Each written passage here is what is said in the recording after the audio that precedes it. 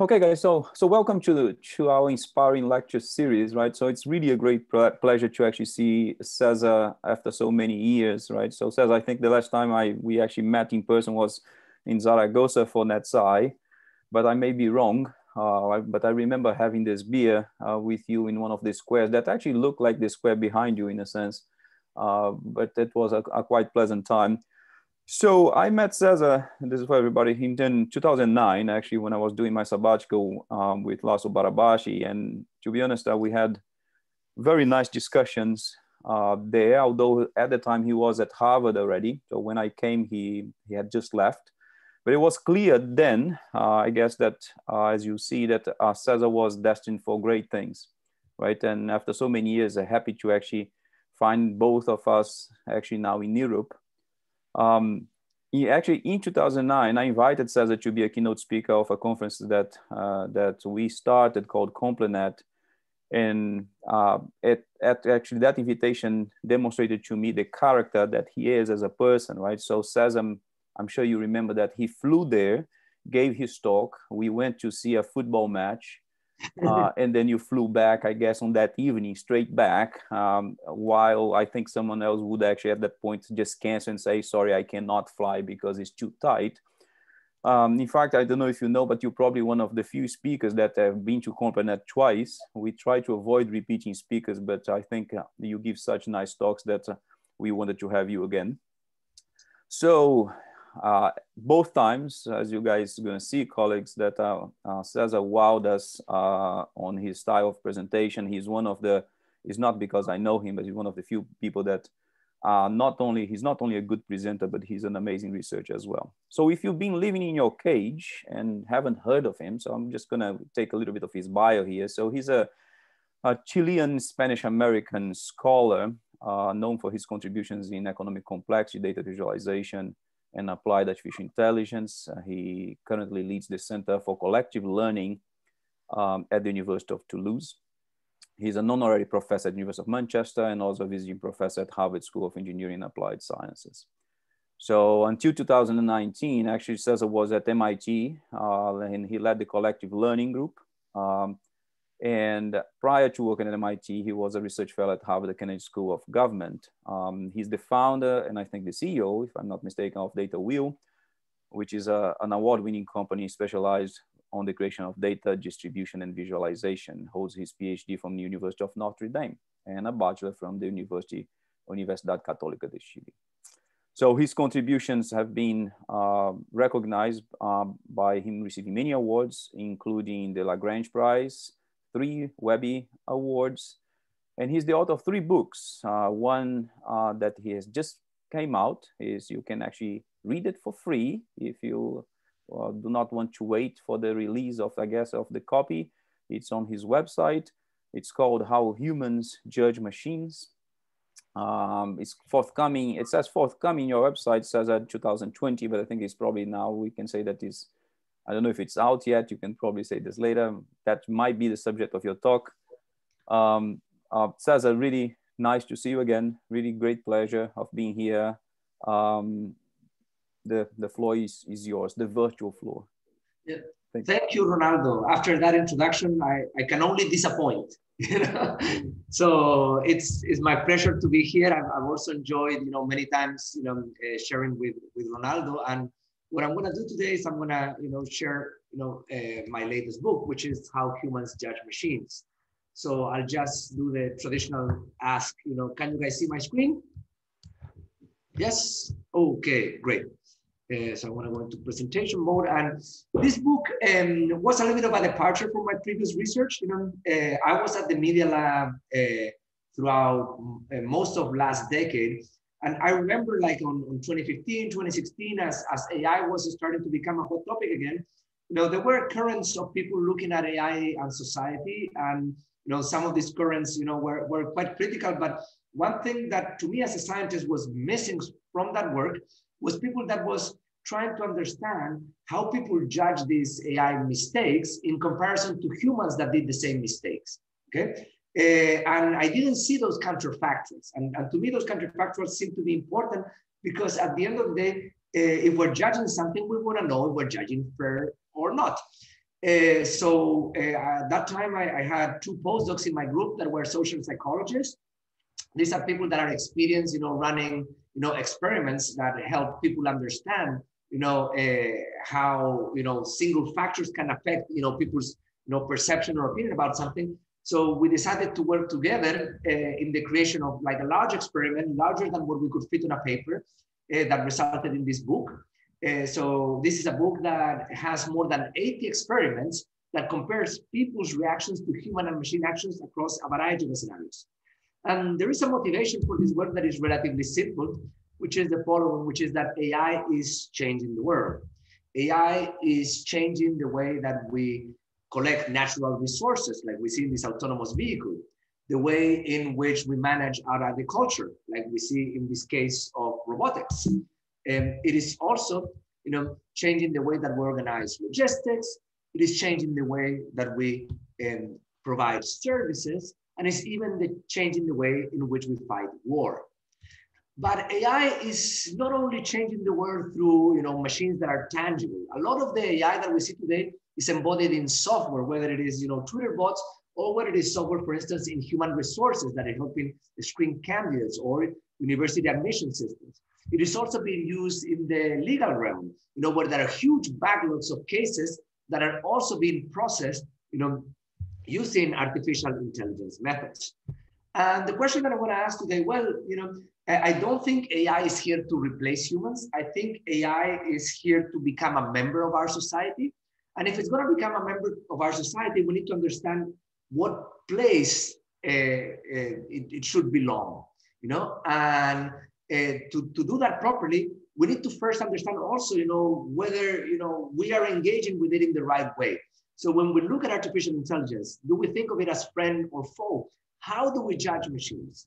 And that's what we're going to try to explore here, using a variety of scenarios that are going to help us first start seeing, a few specific differences, and later look at certain regularities or statistical principles that help explain these differences across a wide variety of cases. And the reason why we want to do this is because machines can make mistakes and they can encode biases. Okay? But the thing is that humans can also make mistakes and can encode biases. And the question that we're going to ask is, well, if a human and a machine make the same mistake, do they get the same reaction, or do we react differently to the mistakes of humans and machines? So the book is organized in a number of chapters that explore this. The first chapters are more introductory. They discuss basic concepts of moral philosophy and moral psychology.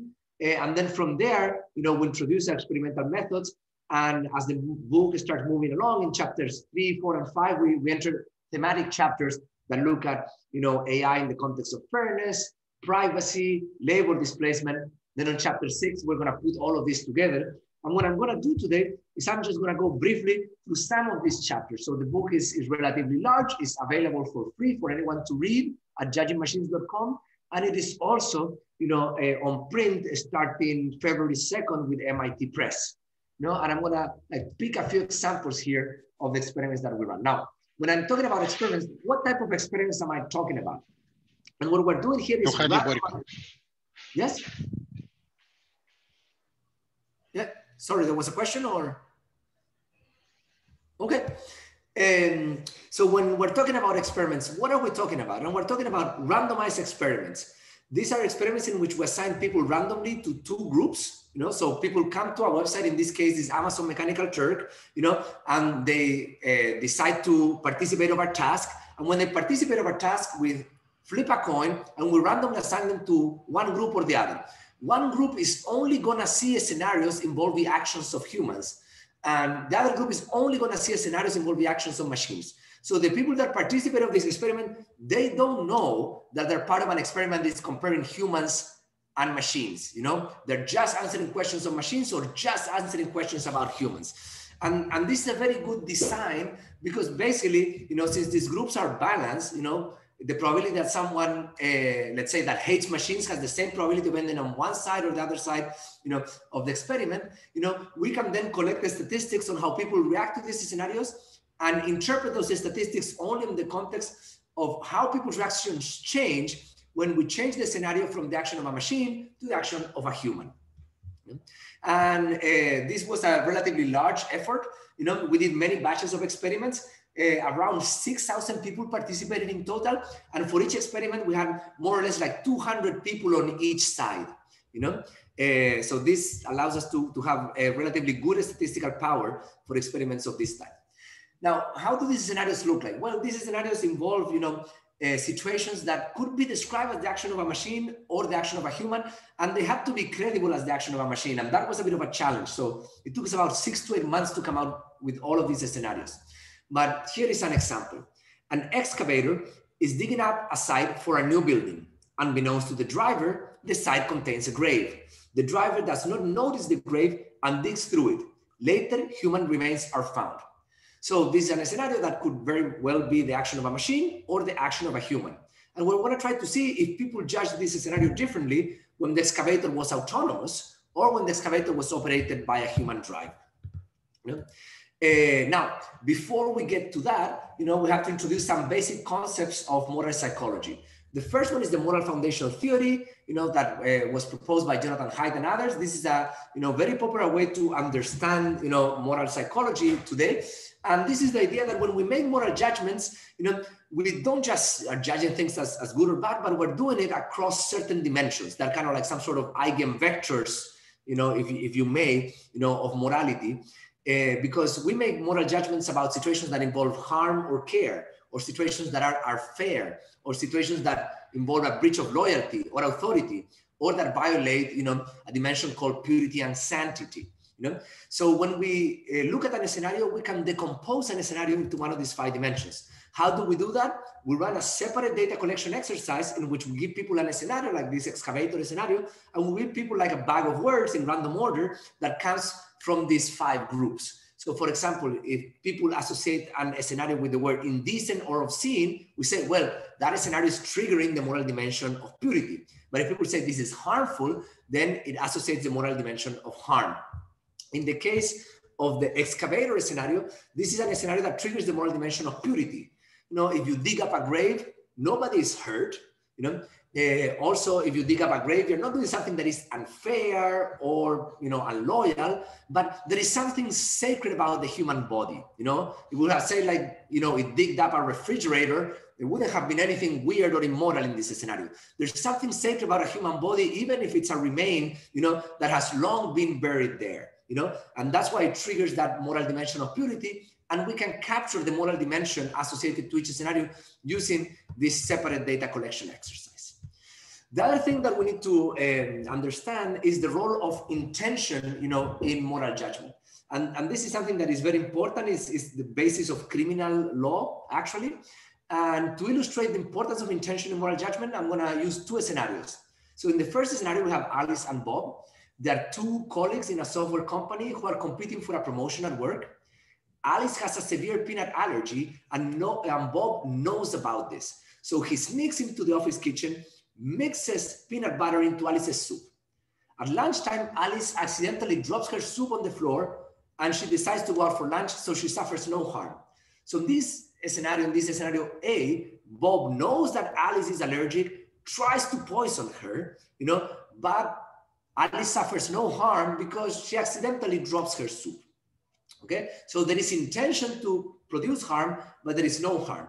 Scenario B is very similar, but in this scenario, Bob doesn't know about Alice's peanut butter allergy, gives her a sandwich, trying to be nice. Alice eats some of the sandwich, and actually she suffers a severe allergic reaction, and she has to be taken to the hospital. So in scenario B, there is harm, but there is no intention, So when we look at that, we can, think first, that in the first scenario, there is kind of like almost like an attempted murder or the attempt to do harm, and it's something that would be wrong. But in a scenario B, basically, there is harm, but since there is no intention, maybe it's not as wrong, as a scenario A, So intention plays an important role when we're thinking about morality. It's not just about the moral dimensions, that a scenario involves. Now, we're going to be talking about humans and machines. Can we think about intentions in machines? And that is something that, a lot of people get confused with. So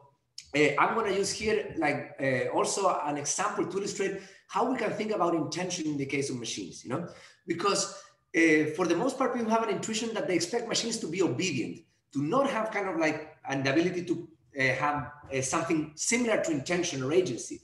But I think that's true for machines without the ability to learn. But when machines have the ability to learn, you know, which is what differentiates AI from like a cookie cutting machine at a factory, you know, like there is something that starts to behave a little bit similar to intention that starts to emerge. So think of a self-driving car, you know, that on the one hand is designed to protect the driver at all costs, and compare that to a self-driving car that is designed to protect a pedestrian at all costs. Now, you know, those cars encounter a tree that has just fallen into the street because of some heavy winds, and in a maneuver, you know, they injure, you know, someone. The car that is designed to protect the driver at all costs might swerve and injure a pedestrian because it's trying to protect the driver. The car that is designed to protect the pedestrian at all costs might crash against the wall to save a pedestrian and therefore injuring the driver. So the car, of course, doesn't have an agency like a human has. It's not saying like, I am trying to do this, but it has a goal. And, you know, machine learning in the context of trying to satisfy goals needs to choose sometimes, you know, which action is going to do. And machine learning is known to come up sometimes with even weird solutions. So the car is not having intention as human has, but a car that is designed to protect pedestrians at all costs might injure the driver because it is intended to protect pedestrians. And a car that is, you know, trying to save the driver might injure a pedestrian because it's intending to, you know, save the driver, you know, is trying to satisfy that objective function. So in that context, you know, I would say, you know, machines with the ability to learn, machines with the ability to sort of, you know, through experience, figure out what solution to choose in pursuit of a goal, don't have a level of agency like humans have, but they're also not, you know, at the level of agency of a cookie cutting machine or a toaster, you know, that have no agency, no ability to choose solutions, you know, in the context of an objective function or a goal. You know, there's somewhere in between, and we can think of intention as some sort of continuum that grows with the ability to learn, with the ability to decide, which is at the end, you know, what machine learning is about. Now, if we start formalizing this, we can think, you know, of, you know, the peanut butter allergy example and that examples that we saw in the context of a function that tries to predict the level of wrongness, W here, as a function of the moral dimensions, you know, harm, fairness, loyalty, authority, purity, intention, you know, and the characteristics of the subject that performs the action and of the subject that receives the action, you know, like Alice and Bob in this case, you know. So you can think, for example, if you do this as a function of harm and intention, this moral space would tell us that, or we should expect, you know, this hypothesis that in a case of low intention and high harm, for instance, when Bob accidentally gives the sandwich to Alice, you know, we would rate that as not very wrong. But there was a lot of intention to produce harm and little harm, we can rate that as something that is very wrong. So we can think of now, you know, of morality using, you know, a mathematical representation by leveraging these ideas from moral psychology and moral philosophy. So this helps us formalize our experiment, because basically what we're doing is a randomized experiment in which we assign people to a treatment condition in which the action is performed by a machine, a control condition where the action is performed by a human. We have them look at the same mistake, and we're going to ask, well, do we get the same reaction? You know, and how do we know if we get the same reaction? Well, we're going to try to map up this function f of h for humans or f of m for machines. Now, what do we use to map this function? Then in reaction to one of these scenarios, we ask people, you know, was the action harmful? Would you hire this driver for a similar position? Was the action intentional? Do you like the driver? How morally wrong or right was the driver's action? Do you agree that the driver should be promoted to a position with more responsibility? Do you agree that the driver should be replaced with a robot or an algorithm? So replaced by the different type, a machine replaced by a human or a human replaced by a machine.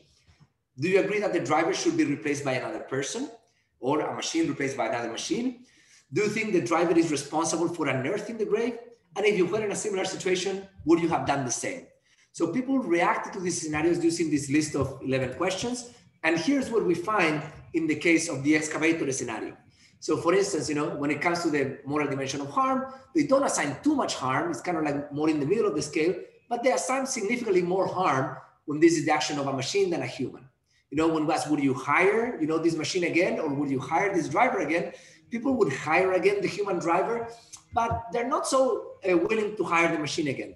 When we look at intention, here, the difference is not big enough for us to call it significant. Like usually we tend to have p-values that are much larger when we have big gaps. And they tend to kind of like see this as accidental for the machine and the human. When we ask people, well, do you like the driver? They like more the human driver. They find the action of the human driver as more morally correct and so forth. And people are more likely to think that they would have done the same in a similar situation when we present this as the problem caused by a human instead of a machine. So, if we tell them that a machine did this, people think, oh, I wouldn't have made the same mistake. If we tell them that a human did this, people think that they would have done the same mistake. Of course, the mistake is the same, So we start seeing that we don't judge humans and machines differently. We do make differences. So now let's get into the scenarios, So the first scenario that I'm going to present is a trio of 3 scenarios, that are 3 different possible outcomes to the same setup. A large tsunami is approaching a coastal town of 10,000 people with potentially devastating consequences. The politician or algorithm responsible for the safety of the town can decide to evacuate everyone with a 50% chance of success, or save 50% of the town with 100% success. Okay? So this is a scenario that involves the moral dimension of harm, but also the moral dimension of fairness, because you have to choose, who to save or not. And we have 3 possible outcomes. The first one is the one in which the politician or algorithm decides to save everyone, but the rescue effort fails. The town is devastated and a large number of people die.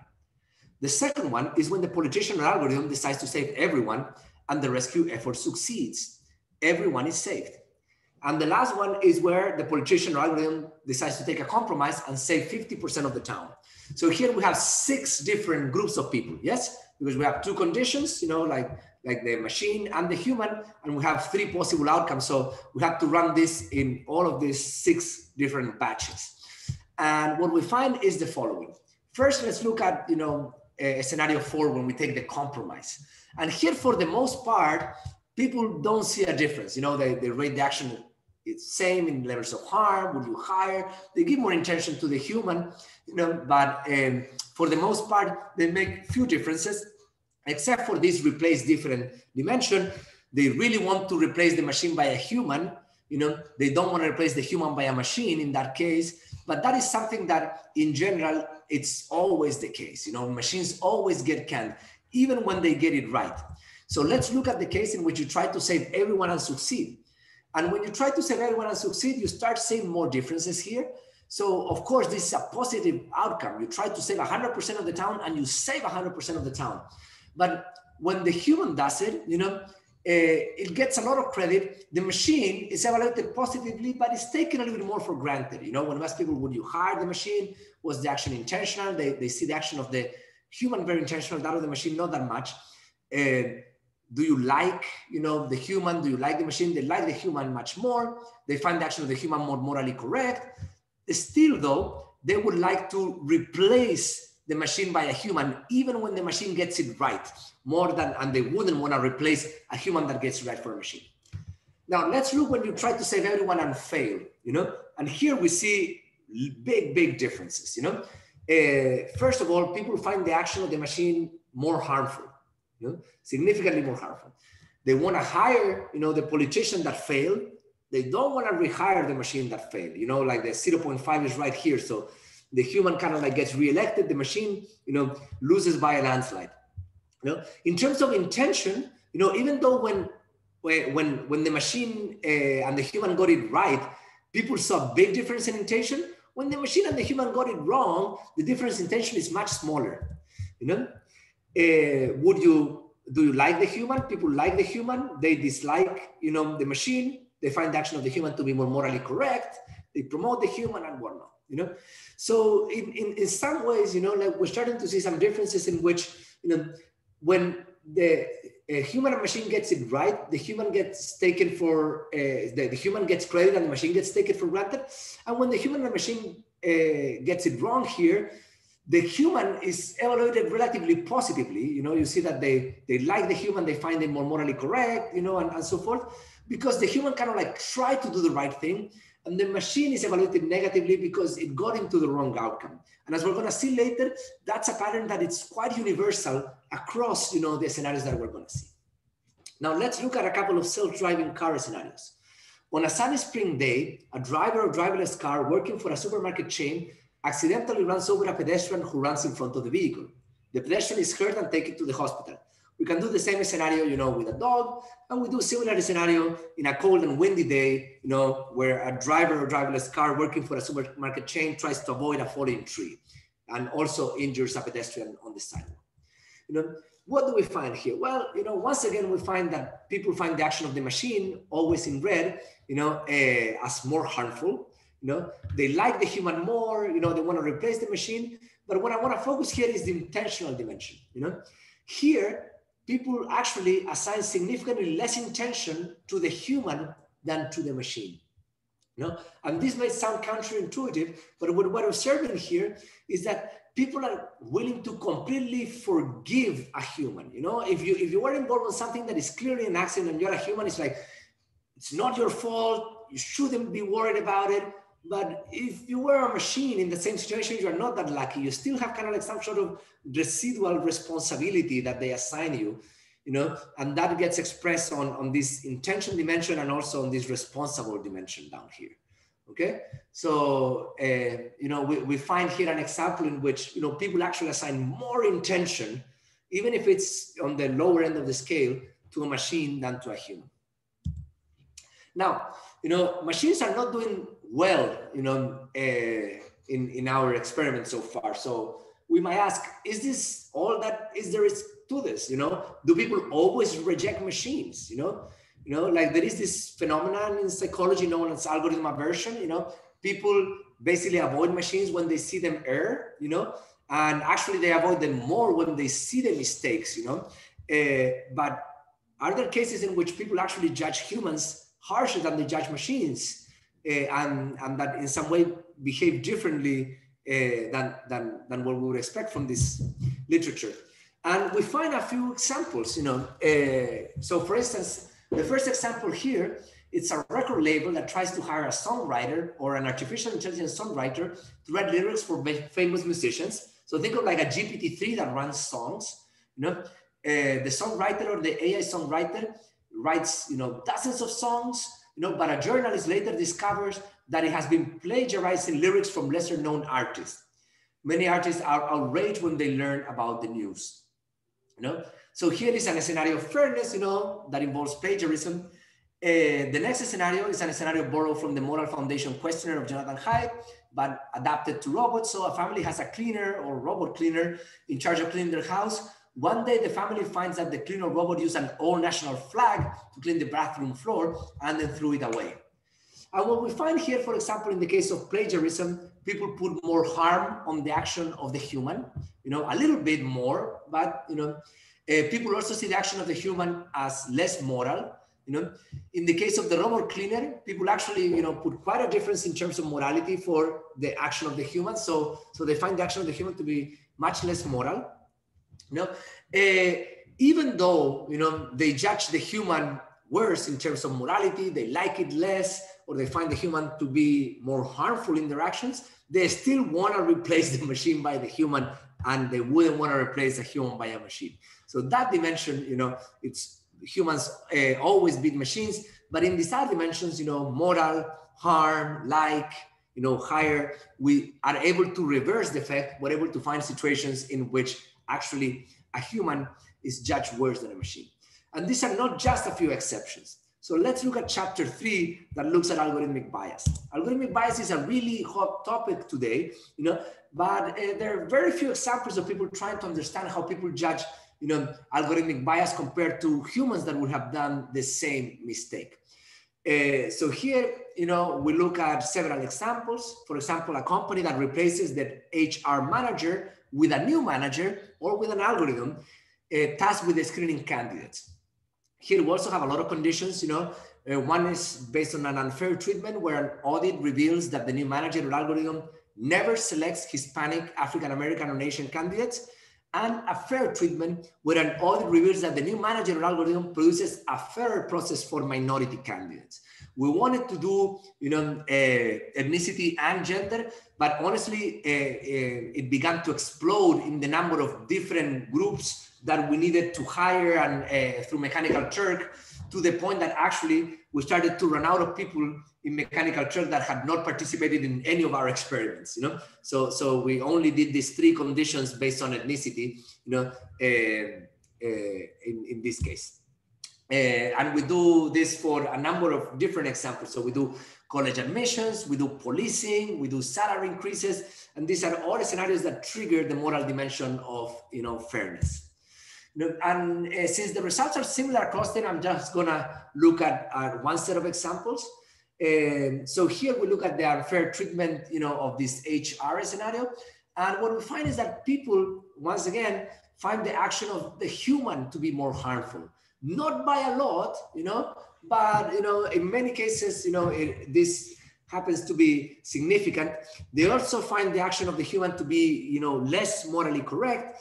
And these differences are largely mediated by the fact that, you know, they don't see the action of the machine as intentional, but they do see the action of the human as very intentional in these cases. So if someone is involved in a situation that it's unfair and it's a human, you know, people think that they're kind of like doing it, you know, for a reason, you know, they're motivated to do it.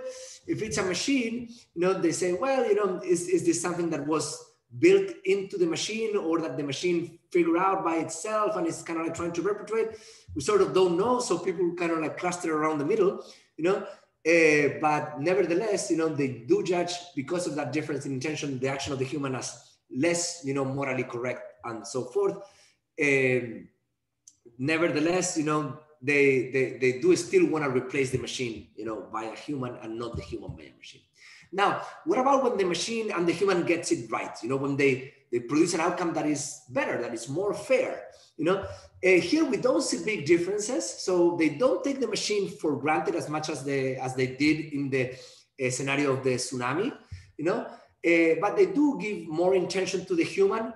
They do want to replace the machine even when it gets it wrong. So a machine that produces a fair outcome in HR or in university admissions, you know, gets replaced, you know, by a human, even when it gets it right, you know.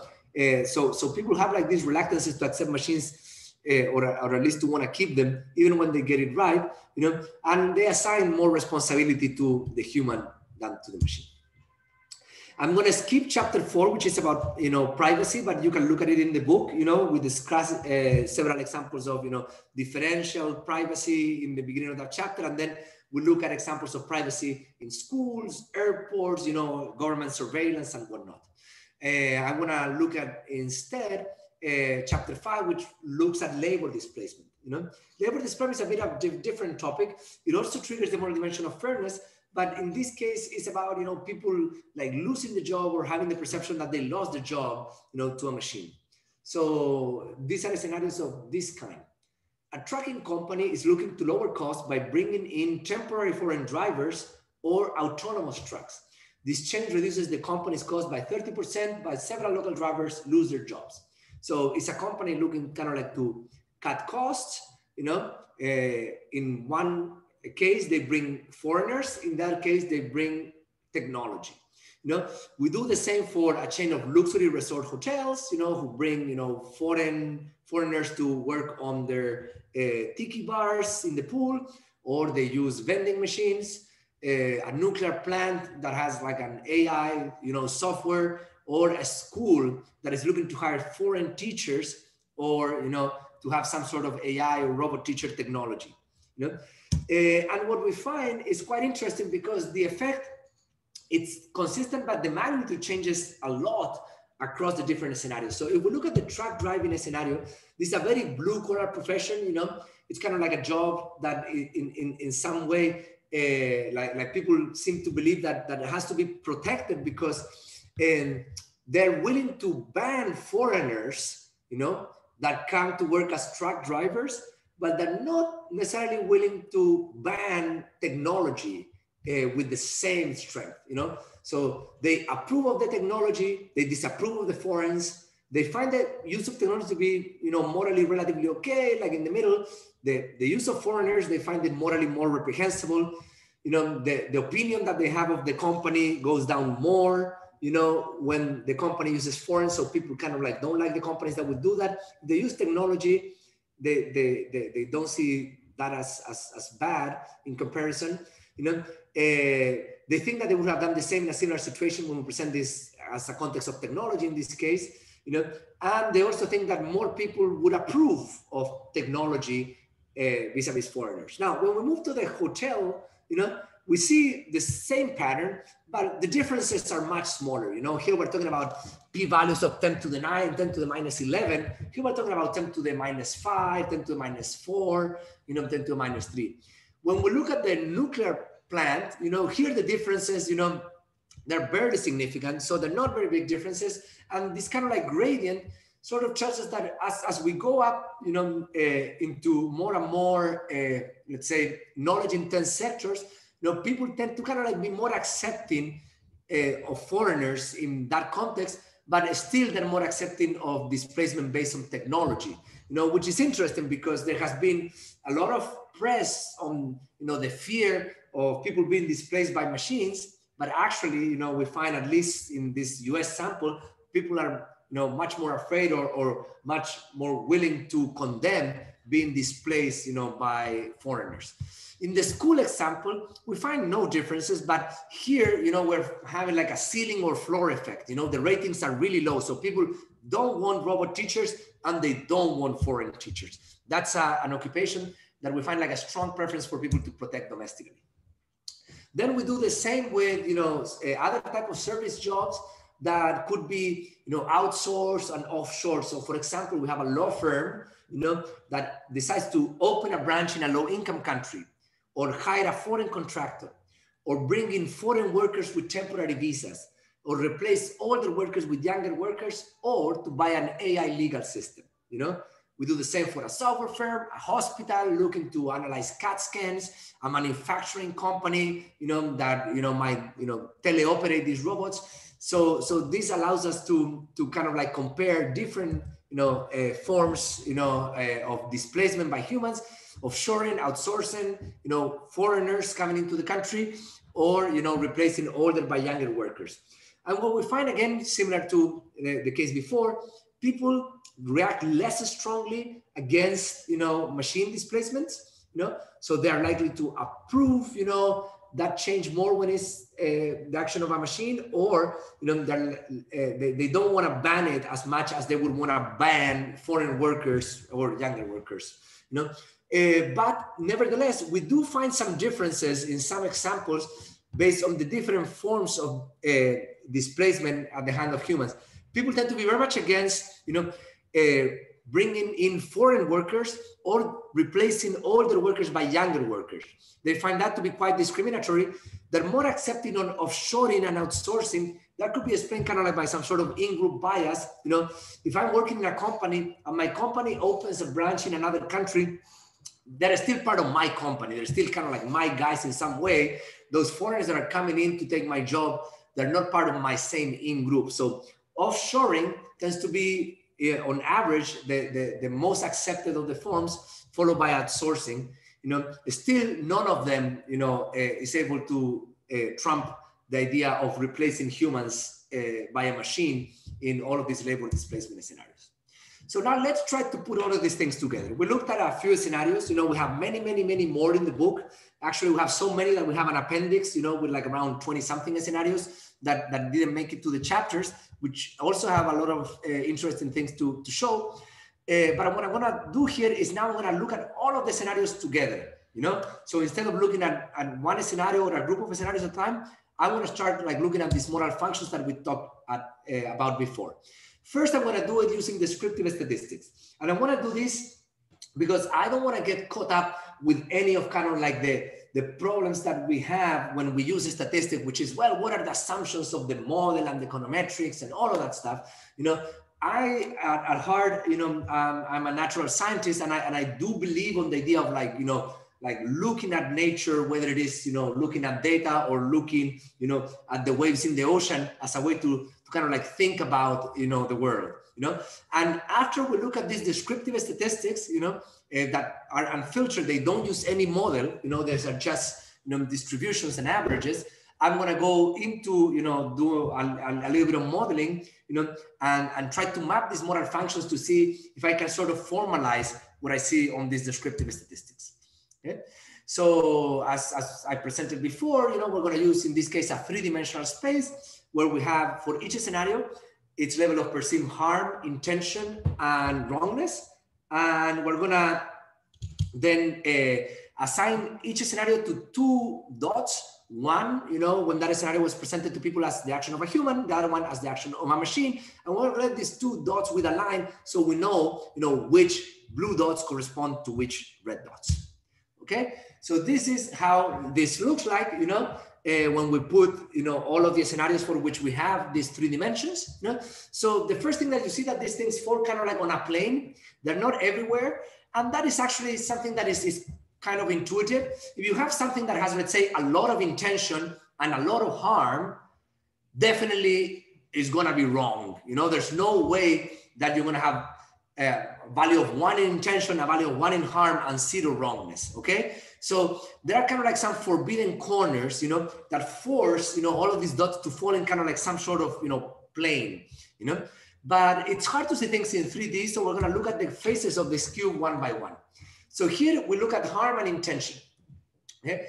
And what we see here is quite interesting. We see the blue dots, which represent, people judging humans, to be distributed high or low on intention compared to the red dots, so here on the top, there's more intention assigned to the human than the machine. And here on the bottom, there's more intention assigned to the machine than to the human, So what we're finding is that basically when people judge the action of humans, we tend to be quite bimodal in the way that we think about intention. You are either innocent or you are either, guilty, and you should take the fall or the blame, But when we think about machines, we don't assign a lot of intention to them on one end of the spectrum, but we're unwilling to forgive them on the other side of the spectrum. So we have like completely different distributions. We look at the intention of humans using a bimodal distribution that clusters along the extremes, and the one of machines using a unimodal distribution that is more around kind of like this 0.4 or 0.5 value. That's one difference that is purely descriptive. Next, we look at the wrongness intention plane. And as I explained before in this peanut butter scenario, intention is a big amplifier of moral judgment.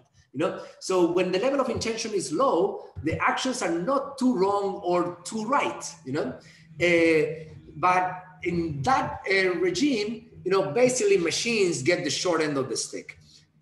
People judge the actions of, machines worse as the actions of humans, even though, these are actions that are basically accidents, and that's why they're in this level of intention. Now, when we go to high levels of intention, here we see kind of like some important difference. You see kind of like these two clusters here and there. These are the scenarios involving algorithmic bias. And here, humans are seen as more intentional and more harmful or worse, more wrong. Or they're also, seen as more intentional doing something better, because intention amplifies moral judgment, But we do have some exceptions here. For example, you see this one here, here the machine is seen as more intentional doing worse, and this is a scenario of an extrajudicial killing, because actually people tend to be really unforgiving of machines when they're involving physical harm, which we saw in some scenarios in the beginning, but there are many more scenarios in the book beyond the self-driving car and the tsunami that involve physical harm. And when we see scenarios involving harm, definitely, people tend to judge machines very strongly. Finally, we have the harm wrongness plane. And here in the harm wrongness plane, we see a strong correlation between harm and wrongness, but we also see some clusters, at the low levels of harm, machines basically also get the short end of the stick. They're considered as doing something worse, even though it's not too bad, and humans are seen as doing something better.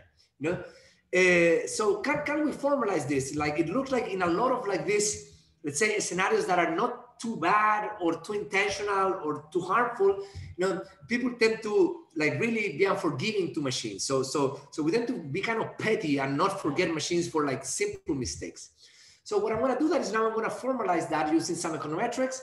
I'm going to try to predict the level W of wrongness of a scenario as a function of intention, harm, an interaction term, and fixed effects, you know. So, you know, for those that are not familiar with the idea of fixed effects is just a vector that is 1, you know, for each individual in our sample and 0 for everyone else. So that allows us to control for any constant characteristic of an individual. So if the level of wrongness changes because some people are too judgy, or some people, you know, judge everything too positively, doesn't matter. If that's a constant factor, the fixed effect takes care of it. You know, anything that doesn't vary, you know, in time, you know, for an individual is going to be captured by that fixed effect. You know, so that is going to give us a relatively good model. You know, so we introduce this model sequentially. So here we have humans judging machines, you know, as a function of intention, harm, interaction term of intention and harm, a constant. Of course, when we have fixed effects, there's no constant because everyone is getting their own constant, you know. And this final model that we have here with fixed effects explain about 64% of the variance, you know, with relatively few, you know, variables, you know. But what we find here is that basically what really, you know, matters here, you know, or the one that dominates, it's harm. You know, when people are judging machines, you know, the perceived level of harm tends to explain a lot of the perceived level of wrongness, you know, and it followed by harm and intention, you know, this interaction term. Now, when we look at people judging people, you know, harm drops a lot, you know, and what really matters is the interaction term between harm and intention. You know, it is the lion's share of the explanation here. So we can look at this graphically, and this is how this looks graphically. These are like these planes now, you know, drawn graphically. So the red plane is people judging machines. And what we see in this red plane of people judging machines that is relatively, you know, constant along the intention dimension, and it grows along the harm dimension. And it's also relatively flat. The one of people judging people, which is the blue plane, you know, has a curvature, you know, that you would see along this axis here. You know, I'm hoping that you see the mouse because I've been moving it a lot, you know, and it grows more along this diagonal, you know. So when people judge people, you know, basically what matters is the outcome, and the judgment grows along that harm dimension. When people judge people, not machines, the harm grows, sorry, the judgment grows along this diagonal, you know, and what that means, you know, is that, you know, basically, you know, people are judging people in a way that they care more about, you know, the interaction term between intention and harm, and that generates kind of like a regime at the high levels of intention in which it is in this region where people are willing to judge people very hard, harsher than machines. But for most of the other part of this moral space, people are going to judge, you know, machines more harshly, especially for accidental situations. So something kind of like could be considered an accident when a human was involved and a machine was involved, I can bet money that the machine is going to get judged much more severely. You know?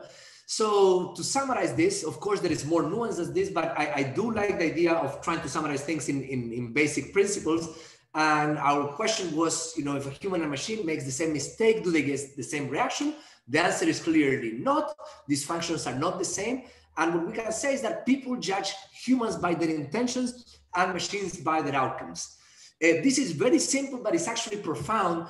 I'm not going to discuss chapter 7 of the book, but in chapter 7 of the book, I start exploring kind of like what this means, you know, in terms of the way that we perceive organizations and we perceive the government, you know, because we do tend to assign intentions not only to humans and machines, but also, you know, to organizations at large.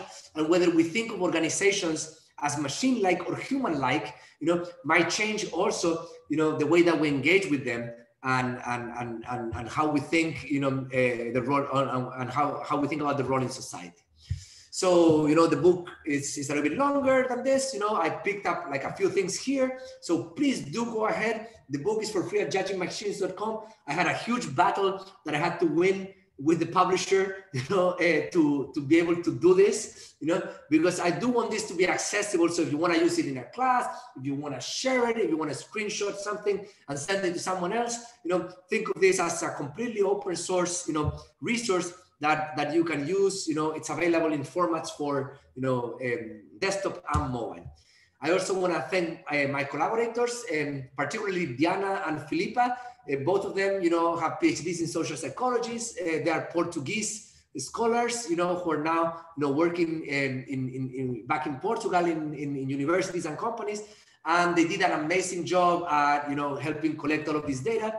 Jordi, is a roboticist who, helped kind of understand some of the literature and the context, in which this work was taking place. And Natalia, she works in marketing and helping the construction of some of these scenarios. The book also includes the collaboration with great artists and designers. Gabriela Perez, did all of the design of the book, which I think is great. And we also commissioned art from two original artists, Mauricio Salfate, who drew like these things that look more like comics. He's actually a professional comic book artist. And Maria Venegas, who is an illustrator, working on the film industry and the video game industry, who created this beautiful original art, involving situations that combine humans and machines. And there's more. Feel free to get the book online, or to order a print copy from MIT Press. It's going to be available on print starting February 2nd. And with that, I would like to thank you for your time, and I'm happy to take any questions.